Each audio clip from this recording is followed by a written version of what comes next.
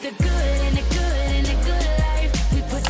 guys, it's Giselle, and today's video is episode 4 of my Hot Minute series where I show you how to make cute and trendy DIYs in just 1 minute. And it's also actually episode 3 of my back to school series, and we are still going with the theme of fashion trend inspired school supplies.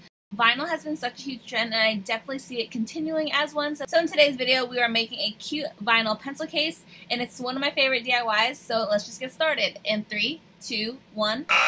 First, cut a piece of vinyl into a rectangle that is 9 by 6 inches. I got my vinyl from the dollar store, but I've also seen it at Joann's. Fold the vinyl in half, but make sure you leave enough space, like 4 to 5 inches at the top. Now fold the flap over and press to crease. Sew the 2 sides down with a straight stitch, and you could use a strong adhesive glue, but just make sure it's the kind that dries completely clear. At this point, it should look like this, and now fold in both sides of the flaps to create a triangle. Crease them down so you know where to cut. Once you cut the triangles off to create a triangular flap, now add your closure. I didn't have any type of closure, and I didn't want to go buy a magnetic closure, but I used a gold thumbtack and used pliers to bend the sharp part inward to kind of resemble the way a belt closure would be. If you're doing it my way, poke a hole through the top part of the pouch, making sure you don't poke through the bottom of the pouch, and your closure should be able to open and close perfectly. And you can use some binder clips to help mold the creases down so your pouch isn't super bulky. And you can totally leave yours like this, but I wanted to add some color, of course, so I used some decals from my shop to add some extra flair.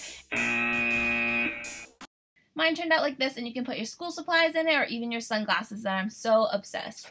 Thank you guys so much for watching, staying to the very end of my video. I hope you guys enjoyed these DIYs and have been enjoying this back to school series. Also, before I go, I just want to say that I do add new products to my shop every single day, so definitely be sure to check that out if you haven't already. I always have a discount code for you guys down below. And don't be afraid to message me, because a lot of you guys have been actually messaging me, and we've been working on like custom orders for you guys, and I really love connecting and collaborating with you guys. So don't be afraid to message me on either my Etsy account or email me or even DM me on Instagram. I seriously would love to collaborate with you guys. I honestly love connecting with you guys, and I'm super excited for what's to come for all of us. I think that's all for my outro, but like I always say in the ends of my videos, there's so much negativity in the world, so be sure to only spread positivity down in the comments, and of course wherever you go, and I'll see you in my next video. Bye guys.